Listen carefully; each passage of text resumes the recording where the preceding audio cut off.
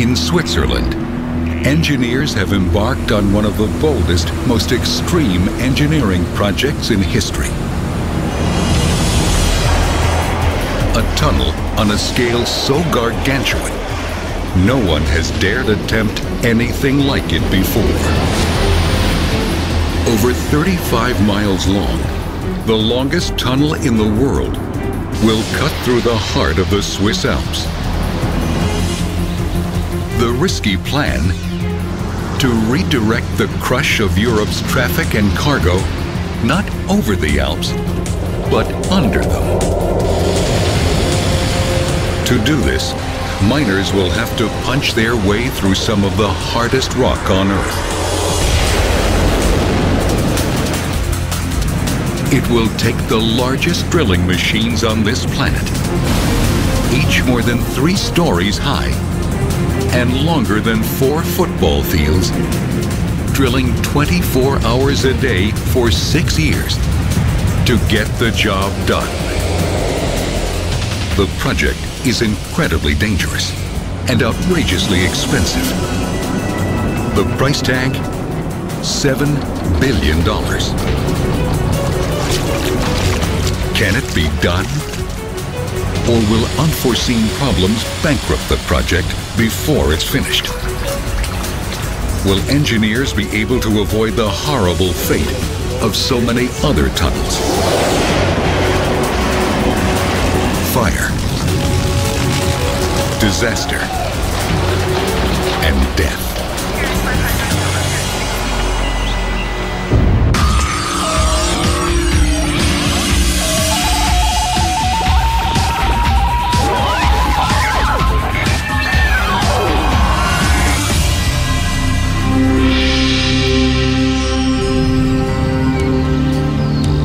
To the outside world, Switzerland is a picture postcard.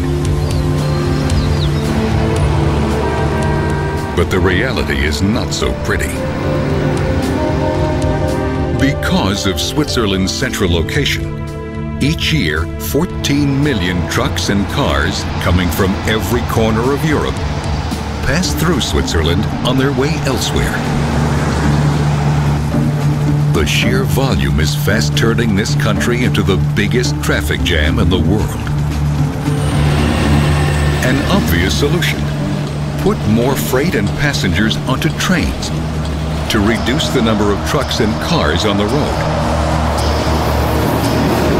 But it isn't that simple. The antiquated railway system is already jammed to capacity.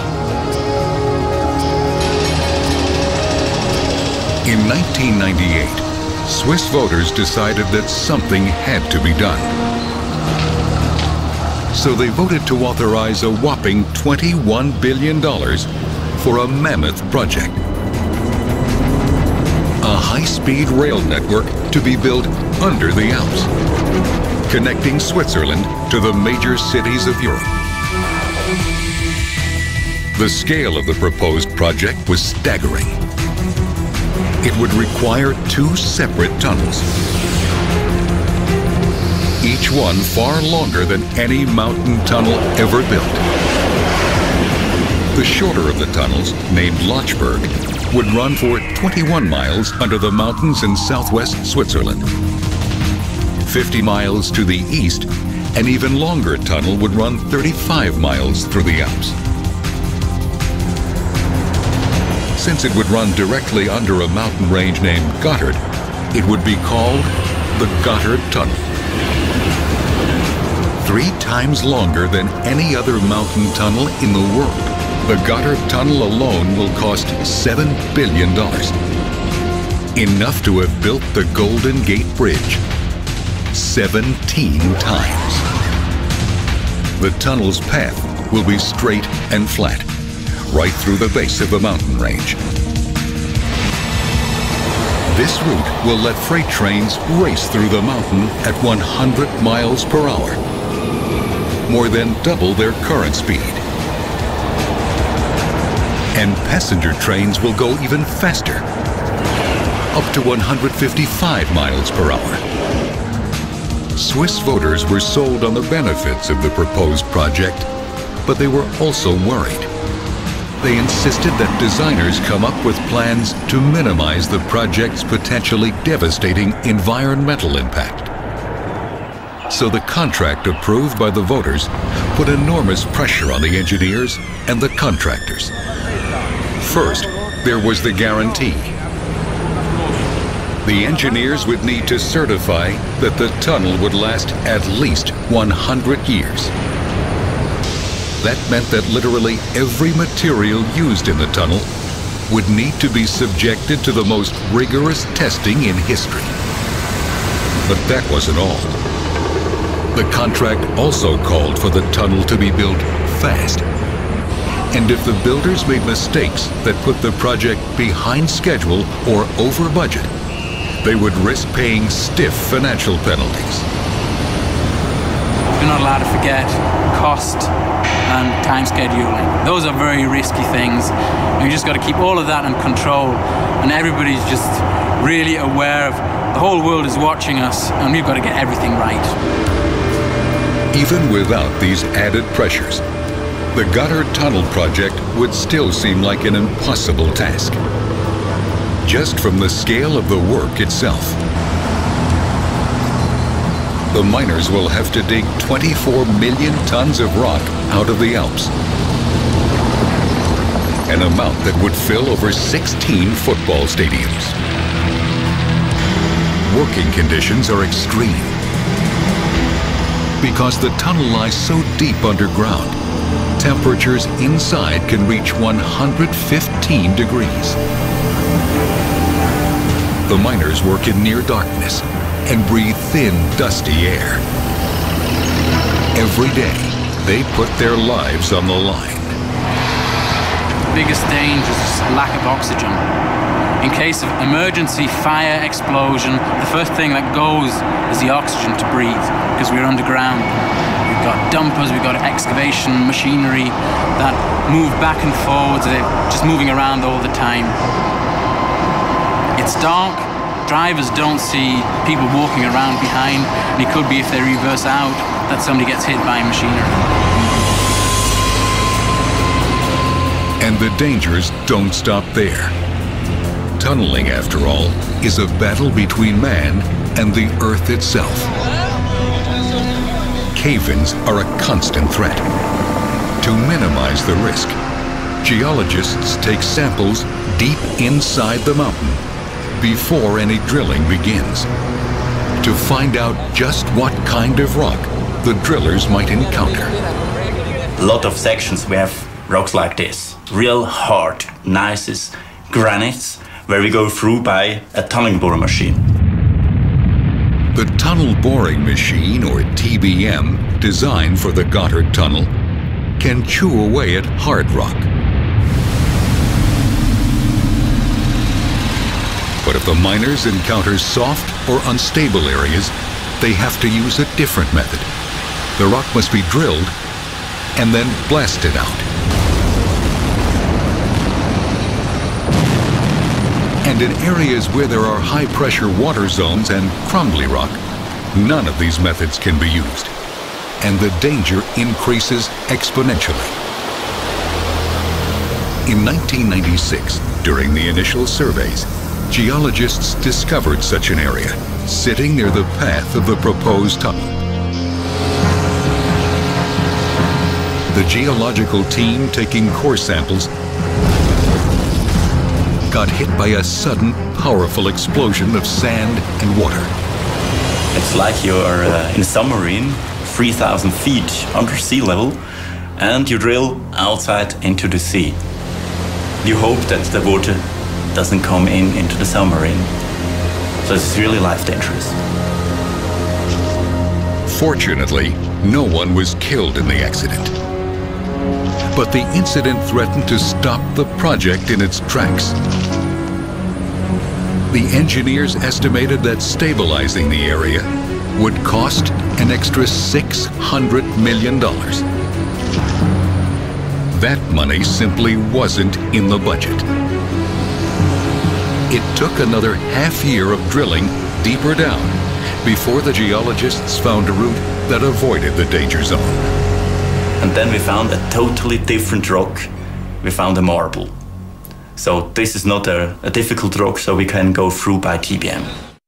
Now that a safe path through the mountain had been determined, the design team could move on to their next big decision. What would the tunnels themselves look like? A single large tunnel with 2 sets of tracks inside would be the cheapest solution. But this design had a fatal flaw. If a train derailed inside the tunnel, it could hit an oncoming train or block the tunnel in both directions. A safer alternative would be the 3-tube system, like the one used in the Channel between France and England. The Channel has 2 single tunnels, one for each direction, and a smaller central tunnel for emergencies. That third tunnel proved a lifesaver on November 18, 1996. That evening, a train carrying several trucks entered the tunnel on the French side. The conductor was unaware that one of the trucks had somehow caught on fire. At the time, there were 6 trains in the tunnel, including 2 passenger trains. 12 miles inside, the conductor brought the burning train to a dead stop. He tried to get the passengers out, but the smoke was so thick they could barely see the exits. Eventually, they were able to make their way to the safety of the central emergency tunnel. They were very lucky. The fire was so intense in the tunnel they had left, it melted part of the concrete lining. 2 people suffered serious smoke inhalation. But thanks to that central emergency tunnel, nobody died. The lesson was clear. Tunnels will always be dangerous places. But a good design can reduce the risks. You will never get a completely risk-free tunnel. You have to design it to cope with the foreseeable risks that might be faced. But at the end of the day, there are certain things called emergencies in which you have to have an emergency plan, whatever the situation you have. The Swiss engineers carefully considered the pros and cons of each design. The single-tube system was clearly too dangerous. But the 3-tube system was far too expensive. So they came up with something else. A double-tube design. Separate tunnels going north and south that would reduce the risk of a head-on collision. To enhance safety, they added passageways every 1,000 feet. These would allow emergency crews to move between both tubes. 2 crossover points along the track would allow trains to switch from one tunnel to the other in an emergency. The designers added another crucial feature: a series of small passageways connected to an escape route that crosses over to the other side. Each tube would have 2 of these emergency stations. If a fire were ever detected, the computers in the command center would guide trains directly to the closest emergency station. Passengers would then evacuate the train and make their way to safety. A pair of massive ventilators at the portals would bring in fresh air and push out the smoke. On paper, this is perhaps the safest railway tunnel ever designed. But until it's tested, no one will know for sure.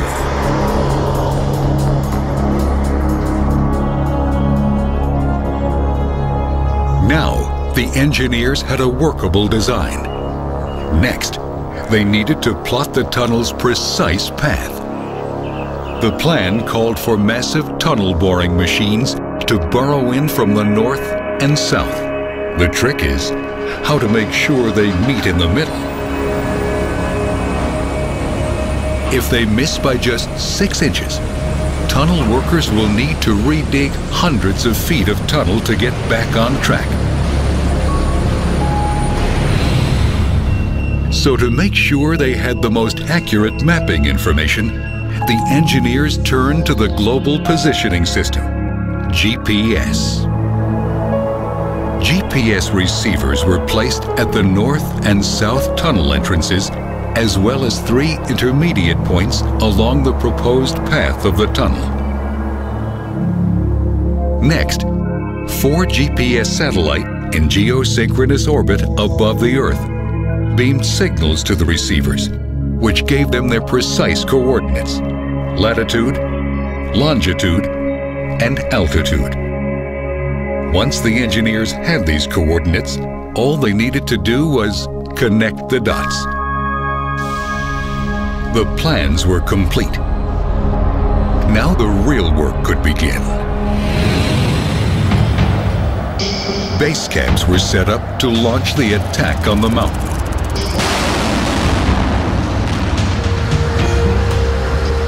Because the job is so enormous, the engineers plan to enter the mountain from 5 distinct starting points. It's a new system or a new way to excavate such a long tunnel. It would have taken us about 20 years to meet up because it's so long. With these measures of attacking with 3 intermediate attacks, we've speeded up the whole excavation phase by about 6 to 10 years. Each starting point would have its own base camp, complete with concrete factory, water treatment center, living quarters for workers, cafeteria, even a mass transit system. The base camps would play a crucial role in keeping environmental damage to a minimum. A major concern was water. Drilling would contaminate huge quantities of pure mountain water that had been locked inside the mountain for millions of years. Water treatment plants at each base camp would filter out contaminants and then channel the water to nearby rivers. But an even greater concern, rock debris. What could be done with the 24 million tons of rock the miners would carve out of the mountain? They came up with an ingenious plan. Recycle it back into the project. Concrete factories at each site would transform the rock to produce the 7.5 million tons of concrete needed to line the tunnel walls. That's enough concrete to pave an 8-lane highway 300 miles long. Once the facilities were in place, project managers could start bringing in manpower. 1,800 workers were brought in from all over the world. Among them, the world's best technicians, explosive experts, and heavy machine operators. With the army in place, the full-scale attack on the mountain could begin. Their first task, build access tunnels into the rock. These tunnels are needed to get the workers and equipment to the actual work site deep inside the mountain. The workers would enter the rock in trains, buses, even an elevator. The schedule required work to go on around the clock, 7 days a week, for 12 years. Drilling, digging, blasting. Just to make the deadline. But even at that pace, the project would be completely impossible without this. This is one of the biggest tunnel boring machines in the world. It's a drill with a drill bit 30 feet in diameter, designed to bore a tunnel through some of the hardest rock in the world. How big is it? 3 stories high, 4 football fields long. At full throttle, it can advance through 130 feet of solid rock in a day. But even this gargantuan machine had never been tested under these conditions. Could it withstand 6 years of constant grinding? To improve the odds, the engineers had to arm the machine with the best possible weaponry, custom-made for the job. The best custom drill bits for tunnel machines are designed here at the Colorado School of Mines. Looks like you are getting some overbreak over here. Where researchers test individual cutters, the steel alloy rollers that actually grind the rock face. To guarantee each cutter is best suited for its job, a rock sample from the tunnel site is placed on this machine. A cutter rolls over the rock again and again. The machine measures the force needed to cut through this rock. The data we get from these tests allows us to design cutter heads that'll best match the tunnel boring machine to the rock being bored through, thus making the machine most productive as it can be or go as fast as it can. The testing is critical. If the cutters are not made right, they could wear prematurely and slow the project down. 58 of these cutters, each 17 inches in diameter, are mounted to the front of the boring machine's cutter head. The custom-designed cutter head was made in Germany and then shipped to the tunnel site back in Switzerland.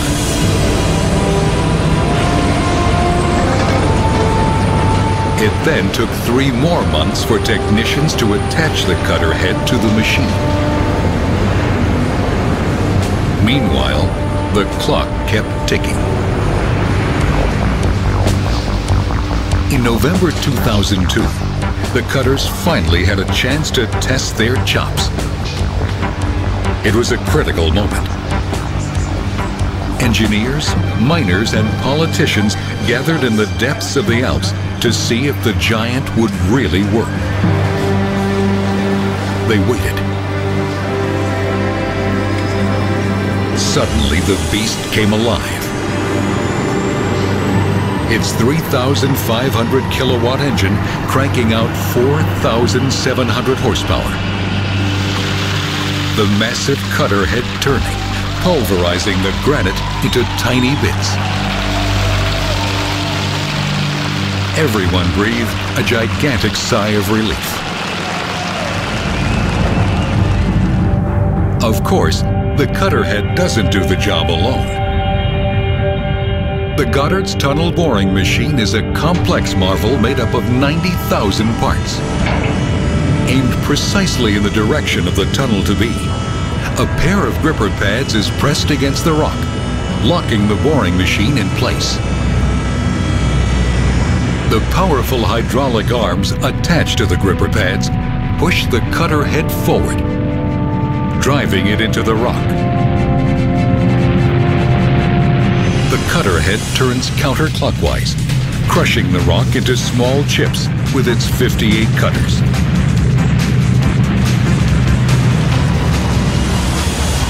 Each cutter can exert 26 tons of force.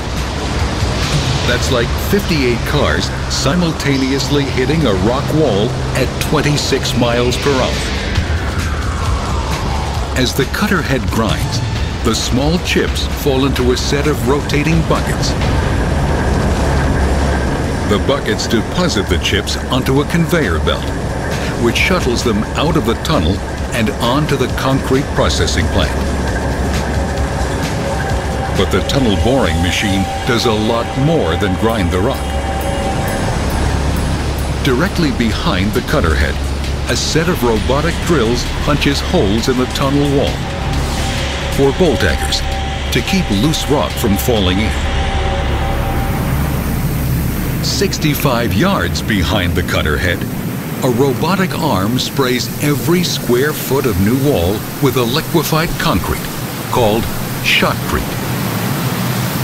In a matter of seconds, the shotcrete dries, hardens, and binds to the tunnel walls. It provides a tough inner skin, which is added insurance against cave-ins. After every 7-foot advance, the workers must stop to reposition the grippers, and the process starts all over again.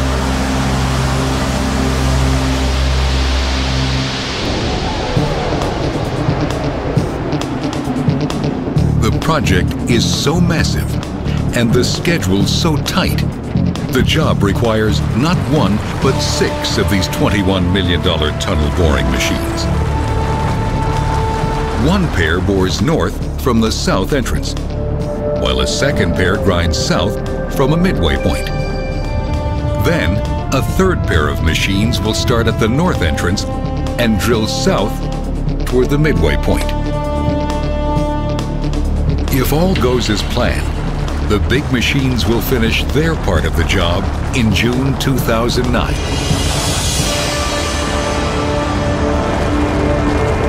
But there are plenty of unknowns. And as powerful as the boring machines are, there are some places in the tunnel where they can't be used.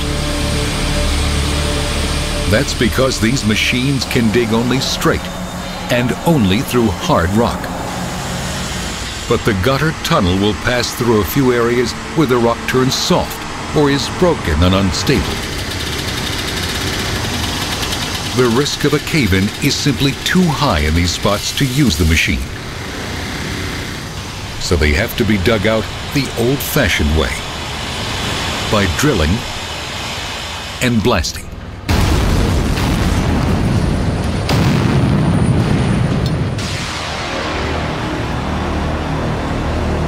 This machine is called the rocket boomer. It's a huge rock drill, capable of choreographing an explosion so potent it can remove a perfect circle of rock up to 19 feet thick. First, a technician uses a laser beam to align the drill. Next, the rocket boomer's computer calculates the blast pattern that will deliver the most bang for the buck. Then the drilling begins. Over 80 holes, up to 19 feet into the rock.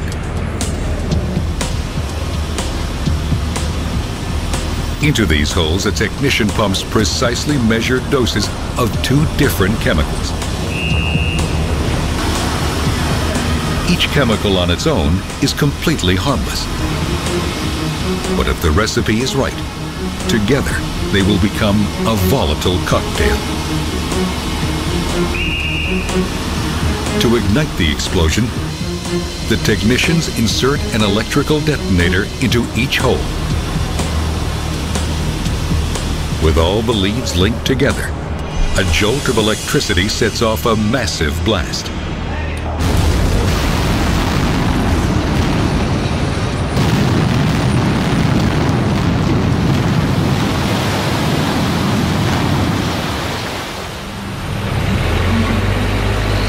Once the dust settles, the rubble is shoveled out. A single blast like this takes 8 hours to pull off. Their workday done, the blast team now makes way for the next shift, who will prepare the next blast. Each day, on every front, the workers fight to advance into the rock as far as they can. The drilling team leads the way. They're backed up by a second unit, following closely on their heels, performing another crucial part of the job: building the concrete lining of the tunnel. 50 miles west of the Gotthard, the drilling team working on the 21-mile-long Lötschberg Tunnel has almost completed the digging phase of the project. They've also already sprayed the tunnel walls with a layer of shotcrete, the liquefied concrete that stabilizes the rock as it dries. Now, the tunnel is almost ready for its final concrete lining. First, it must be carefully prepared.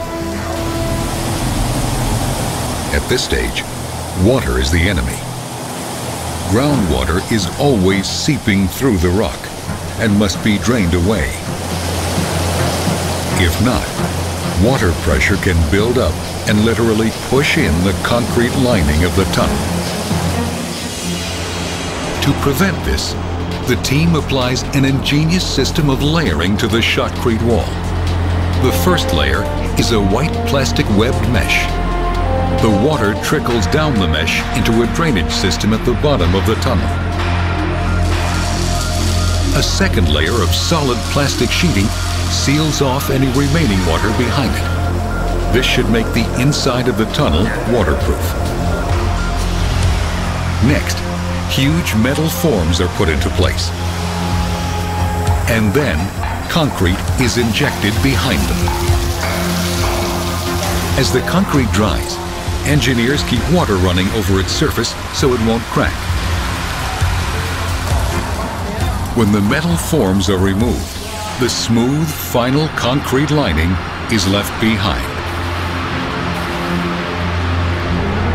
Of course, the concrete used in these tunnels is no ordinary concrete. The designers have guaranteed that the tunnels will last at least a century. So everything that goes into the tunnel has been put through the most rigorous testing in the industry.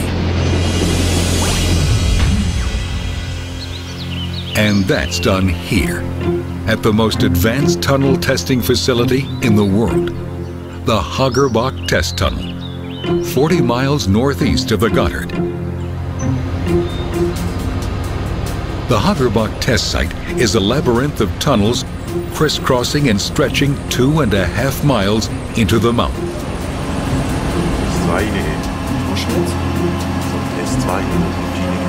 Here, engineers must test and approve everything used inside the Swiss Alps tunnel project.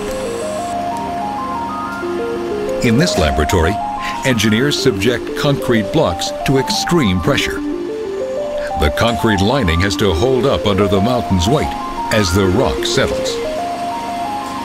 When the deformation and the forces is too high in such a tunnel, then you have some cracks in the lining, or the worst case is that the lining can break down.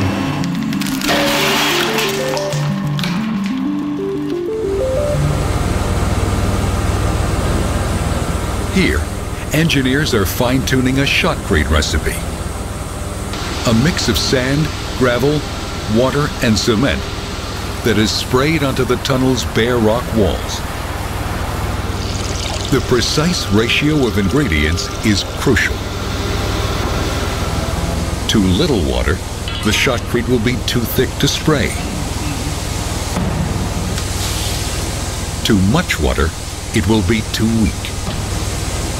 Shotcrete also must be able to withstand extreme hot and cold temperatures. In this area, engineers are testing explosives. Different types of rock need different formulas. Because the Gotthard Tunnel has extremely hard rock, they need an explosive with a lot of kick.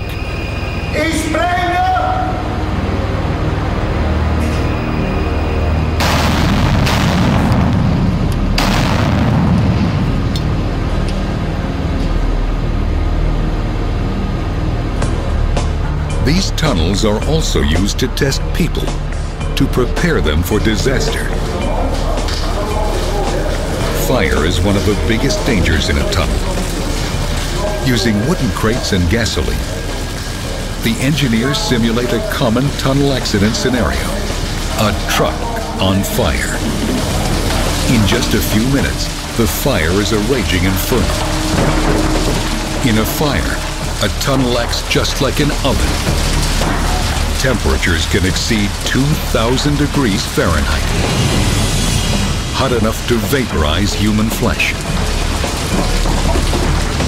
even concrete. So firefighters have to be trained to move fast, to knock down any blaze. Tunnels are also dangerous because they're cut off from air and light. Emergency crews can find their access blocked. The longer a tunnel, the longer it could take to get out if disaster should strike. And that happens more frequently than most people realize.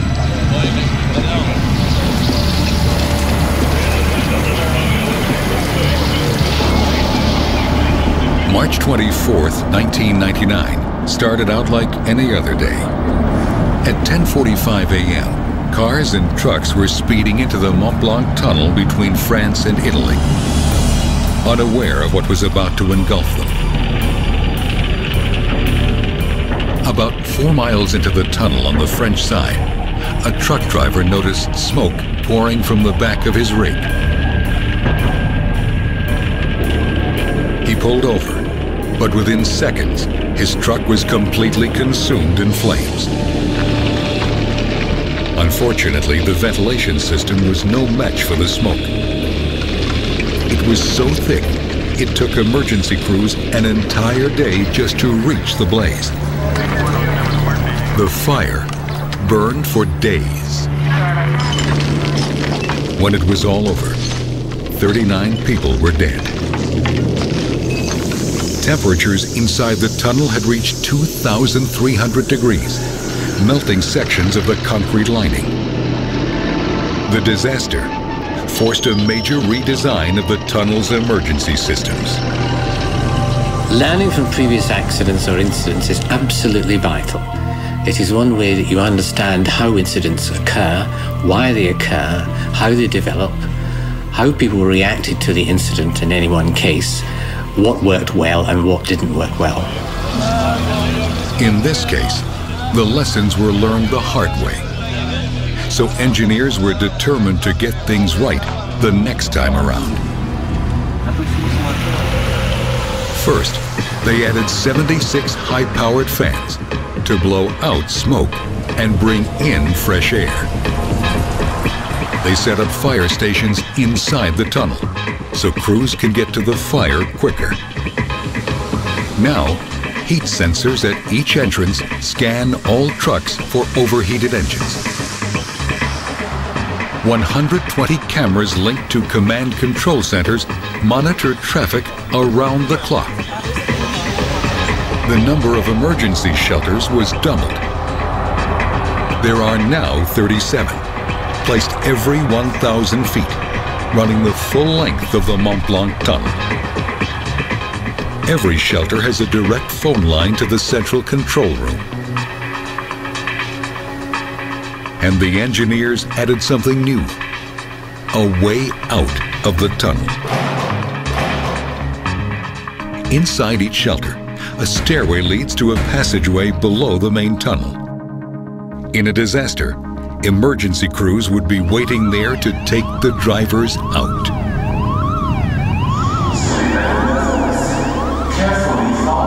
The redesigned Mont Blanc tunnel is considered one of the safest in the world. But even with all the new features, there will always be a risk. No tunnel is 100% safe. Fires occur in tunnels simply because there is flammable material and sources of ignition. And you will never eliminate those completely. The risk of a fire haunts the designers of the new Gotthard tunnel. Some freight traveling through it will be lethal. Volatile fuels and chemicals that could catch on fire, or even worse, explode.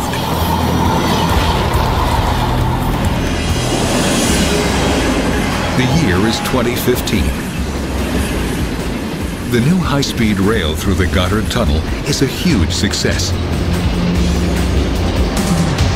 Just as the designers had predicted, the roads now run free of traffic jams. But today, things could change. A small fire has just erupted on a freight train also carrying passengers. No one on board sees the fire.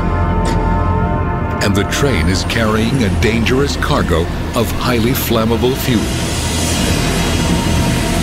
12 miles inside the tunnel, a passenger suddenly notices the smoke and alerts the conductor. The train's only hope: make it to an emergency station. The conductor knows that a massive explosion could happen any minute. If he can't evacuate his passengers, all of them will likely perish. In the command center, alarms sound. Emergency crews are dispatched to the scene.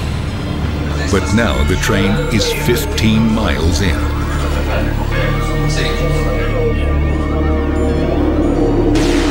The tunnel continues to fill with thick, poisonous smoke. The conductor sees the emergency station up ahead.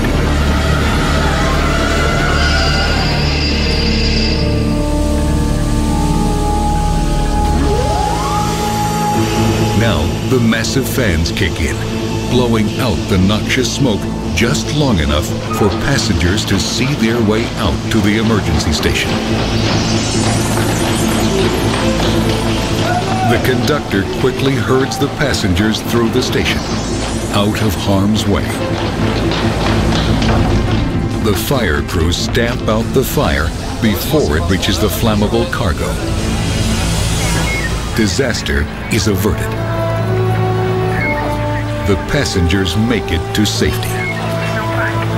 The only casualties are a few cases of smoke inhalation.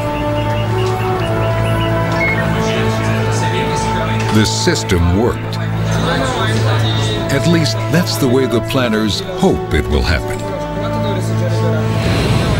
But no one will know for sure until the tunnel is built and undergoes a real emergency.